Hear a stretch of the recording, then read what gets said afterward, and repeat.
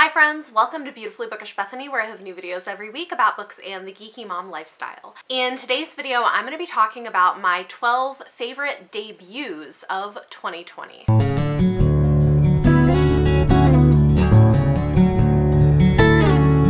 So we are continuing on with my end of year series, Best of lists, and today I wanted to talk about some of the really amazing debut novels that came out in 2020. I feel like 2020 was the year of so many incredible debuts. Honestly, it was kind of hard to narrow this down, and there's a lot of great debuts that I didn't get a chance to mention here, but of the books that I read this year, these are my 12 favorite debut novels by new authors. We are going to start at number 12 and count down to 1. Coming in at number 12 is one that was a little bit of a surprise to me. I didn't have a lot of high expectations going in, and I ended up really loving this book.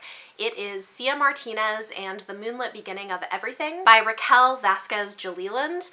She has written poetry before, but this was her debut novel. It's a YA story that's a really interesting genre blend. It's part hard-hitting contemporary, part sci-fi, and I just really loved it. I thought the writing itself was really beautiful and poetic. I loved the topics that it was tackling and the way that it was choosing to do things. I thought it was really interesting. It's kind of like hard-hitting contemporary, dealing with undocumented immigrants and grief and a coming-of-age story mixed with aliens, and in some ways it's kind of a love letter to the X-Files, but linguistically it's also playing with the language that we use. It's about aliens, and aliens can either mean beings from outer space, or aliens can be language we use surrounding undocumented immigrants, and I just thought this was really smart, really beautifully written.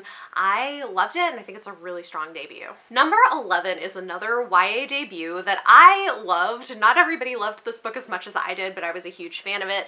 This is The Gravity of Us by Phil Stamper. I thought this was such an ambitious book in terms of the number of themes that it was tackling, and I just really appreciated how it was all done, how everything came together. I loved the characters, and I just thought the premise of this was really cool. It follows a teen boy who's gotten internet famous from his citizen journalism videos. He's gay, he lives in New York City, but everything changes for him when they find out that his dad has been accepted into a space program, and they have to drop everything and move to Texas. Not only that, he's supposed to stop doing his videos because there's a reality TV show that has contracts to follow everything going on with the space program that his dad's involved in. So part of this has to do with the good and the bad of social media and television. It's tackling a lot of stuff about that. It's kind of about the space race, but in a new version where they're planning a mission to Mars. And it's also a love story and a coming of age story where our main character ends up forming a relationship with the son of one of the other astronauts. And I just thought this was really wonderful. I also loved the mental health representation that you see here. The main character's boyfriend deals with chronic depression, and there's a lot of great conversations that happen surrounding that, of the fact that depression is not a thing he can fix.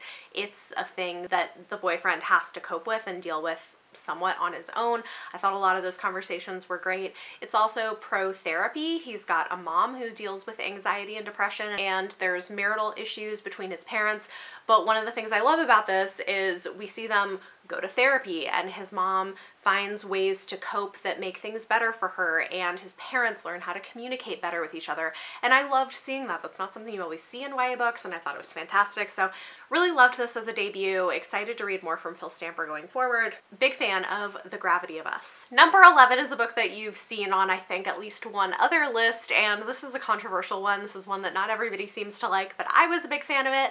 It is The Unspoken Name by A.K. Larkwood. This is a debut epic adult fantasy following an orc priestess who was raised in this kind of cult to be the bride of the god that they serve, where she would die, but instead of doing that, she runs away and becomes an assassin. It's also got a super slow burn sapphic relationship in it, and I just really enjoyed this. I liked the characters, I thought the world was really interesting, and I was very engaged with it. So I know this is not everybody's cup of tea, maybe because the pacing is a little bit weird. Like, there's multiple mini plot lines that happen through the book, and yeah, like, I see a lot of people not loving it as much as I did, but I was a huge fan. So this is my number 10 favorite debut of the year. Number 9 is also one of my most surprising books of the year. This is a debut indie published fantasy romance that I accepted for review and completely fell in love with. That is Reign and Ruin by J.D. Evans. This is so freaking good, and I've had a lot of people come back to me and saying they picked it up after my recommendation, who also were like, oh my gosh, you were right, it's really good. And I'm like, I know, that's why I'm telling people to read it. It's really good.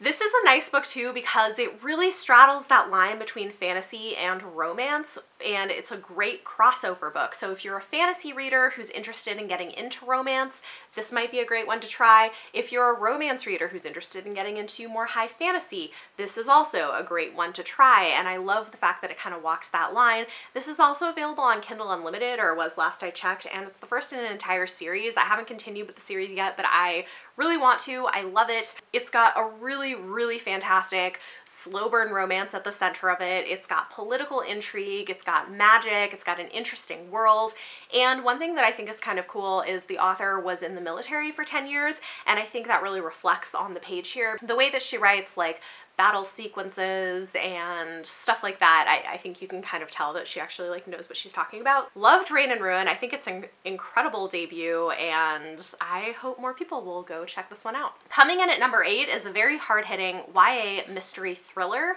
That is This Is My America by Kim Johnson. I think I said this, I guess I said this in my members only video for my mysteries and thrillers, where they get to see my favorites. This was one of my favorite mystery thrillers of the year, but I also think it's a really incredible debut. And one thing that's interesting about this book is I see people talking about it more as hard-hitting contemporary, which it kind of is, but it's actually a mystery thriller. Like, there's a mystery, the main character is investigating that mystery, and so, you know, like, give credit where credit is due. Just because it's tackling difficult issues like social justice and racism doesn't mean it can't also be a mystery thriller, and that is what this book is. It follows a teen girl whose dad is on death row for a crime he didn't commit, and every week she's been writing letters to this organization asking them to take her dad's case. While that's happening, her brother goes on the run after being accused of killing a white girl at their high school, and she is convinced he didn't do it and decides to do some investigating to clear the name of both her dad and her brother. This is definitely a very, very intense book. It's dealing with a lot of difficult things like racism and police brutality and structural racism and problems with the criminal justice system, and yeah, there's a lot in here, but it is absolutely phenomenal. Easy 5 stars, and definitely one of the best debuts that I read this year. So This Is My America is, I think, what am I at, number 8? I think number 8. I highly recommend This Is My America. I think it is well worth your time. Wow, we're just gonna approve everything today. Thanks, NetGalley.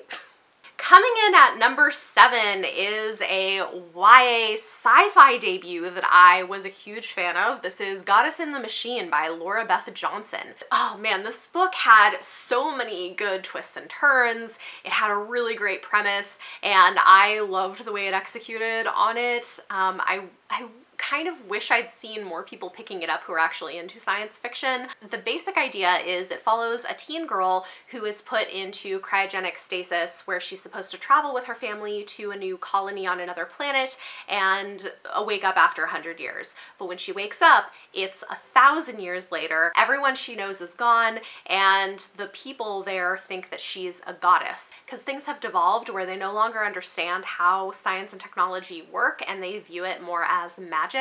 And so this has romance, it's got political intrigue, it has like huge twists throughout the book, like really, really good ones where I was like, what? Oh my gosh. And like a big twist at the end too, where I was like, oh, I can't wait for book 2. So I'm really excited for book 2, which we're getting this year. It's the first in a duology. One thing that I really appreciated about this that it seems to be hit or miss for people, but I really liked it, is the author created kind of a dialect of English for the 1,000 years into the future, imagining how English in common usage might change with time. I really liked it. I found it to be really immersive and not that hard to get into, but some people seem to have really not liked it and thought it was confusing, so like really depends, I guess, on who you are as a reader, but I thought this was phenomenal, really strong debut, and I'm excited to see some cool sci-fi stuff coming out in YA. Number 6 is a really strong YA fantasy debut. That is Raybearer by Jordan Ifuego. This is a multi-POV, African-inspired YA fantasy story that was just so good. I loved all of the characters and the diversity and the richness of the world building. It's got really good pacing and the plot is super interesting. It's got political intrigue. I was a huge fan of this. I'm really excited to see what we get in book 2, and I hope it stays as strong as this first book, but this was a really incredible debut, and yeah, I've been recommending it to people and most people seem to really be loving it. Number 5 is the book that may not be everybody's cup of tea, but it was totally my cup of tea, and that is Where Dreams Descend by Janella Angelis. I talked about this a lot more in my favorites video of the year, so I'm not going to go into too much detail, but I just loved this. I had such a good time with it. It's all about the atmosphere and the angst and all the vibes of like Phantom of the Opera meets Moulin Rouge.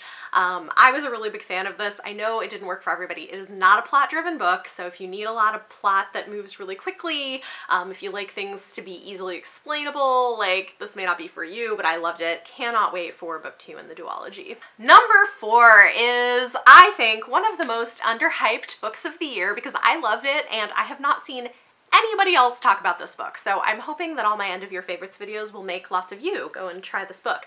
It is Beyond the Ruby Veil by Mara Fitzgerald. It's a debut YA dark fantasy. In fact, this is a trend I'm starting to see. You didn't used to see much dark fantasy in YA, but this is definitely a dark YA fantasy.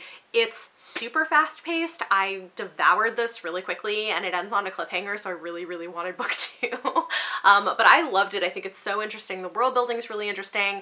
It's a love letter to unlikable female characters, and our heroine is like not really a heroine per se. Like she makes lots of bad choices and isn't necessarily a good person, but I loved her. She's very prickly. There's also a super, super slow burn enemies to lovers sapphic romance in this book. I think some people were a little bit disappointed based on reviews I saw that thought that the romance was going to be more heavily centered in here. It's more of a side thing and it doesn't really develop much until the very end. So I'm guessing we'll see more of that in book 2.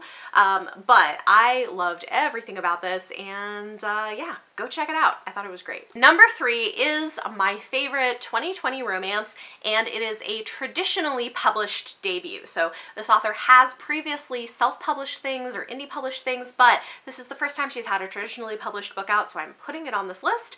That, of course, is, spoiler alert, by Olivia Dade. I loved this. It's got fandom elements and fan fiction, and it's got great fat representation. This was so my jam. I loved it. I gush about it all the time. I've made lots of people pick it up, and like everybody else mostly seems to love it too, which makes me really, really happy. So yeah, I want to read more of Olivia Dade's backlist because I know she has indie published stuff, but traditionally published debut, and I can't wait to see more from her. We are down to my top 2, and I don't think this should come as a surprise. My number 2 slot and my pick for best YA debut of the year is Legendborn by Tracy Deonn. This is another one I feel like I keep talking about so much, but I'm gonna say it again. It is phenomenal. I had no complaints with this. I thought everything was done so well. Can't believe this is a debut. And it's a book that uses the Arthurian mythology and legends as the basis for its magic system and as the basis for a secretive magical organization. This I'm calling Cassandra Clare Meets Octavia Butler because it has some similarities to the Shadowhunter universe by Cassandra Clare in terms of the type of fantasy story that it is, but done better, and similar to Octavia Butler in that it's tackling a lot of really big issues and doing them very well. Things like grief and racism and generational trauma and misogyny, and there's just like so much richness to this. It's fun and well-paced and has plenty of action and romance and secrets and twists and turns, but it also has a lot of really great conversations that are happening. So I loved everything about this. It was phenomenal. Easily my pick for number 2 best debut of 2020. And lastly, the book that is also my favorite book of the year that I loved a whole lot, and my pick for best debut of the year is The Year of the Witching by Alexis Henderson. This is a phenomenal adult horror novel that's got gothic, witchy vibes to it. It follows a young woman who is coming of age in this town run by a kind of cultish religious organization, and there are witches, there's a dark and creepy forest, there's traditional horror elements. The thing that like made this an elevated book for me, made it one of my favorite books of the year, is you slowly come to realize that the true horror, despite all these regular horror things, the true horror here is the misogyny, the abuse of power, and the religious abuse that is taking place behind the scenes. This is one that has just stuck with me. I really want to do a reread before the second book comes out. I didn't even know there was going to be a second book. This totally stands on its own, but I'm excited we're getting more. Really loved this, thought it was phenomenal. Favorite debut of 2020 in a year full of really fantastic debuts. There you have it. Those are my picks for the top 12 debuts of 2020. Those were my favorites of the ones that I read. Talk to me in the comments down below. Let me know any of your thoughts or feelings on anything I talked about in this video. And obviously, for your question of the day, let me know what was one of your favorite debuts that you read this year. Is there something that wasn't on this list maybe that you thought was just really, really a standout? Let me know in the comments down below. If you like this video, give it a thumbs up, subscribe if you want to see more, and if you want to support the work of the channel, check out the Patreon linked down below. Thank you so much for watching, and I'll see you next time.